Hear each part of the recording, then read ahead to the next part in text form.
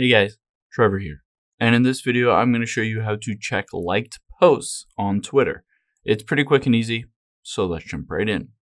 Now, let's open up Twitter or X. And I'm on my iPhone. You can do this on Android as well. Let's just scroll through here and say let's like a couple of these tweets.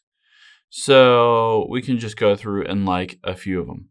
But if you want to go back and watch these again and basically see those posts, what we're going to do is we're going to swipe to the right here, or you can tap on that profile icon at the top left.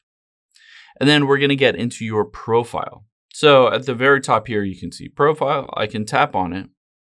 This will show me all my posts, replies, highlights. Now, all I'm going to do is swipe over to the right on here because after media is hidden likes right there. I can tap on it and it will show these are the most recent liked posts. So I can scroll through and of course I can go back in time if I wanted to find ones that I liked maybe a month ago, a year ago, however long ago. I can scroll through. You can see this one is from about almost 4 years ago, 3.5 years ago or so.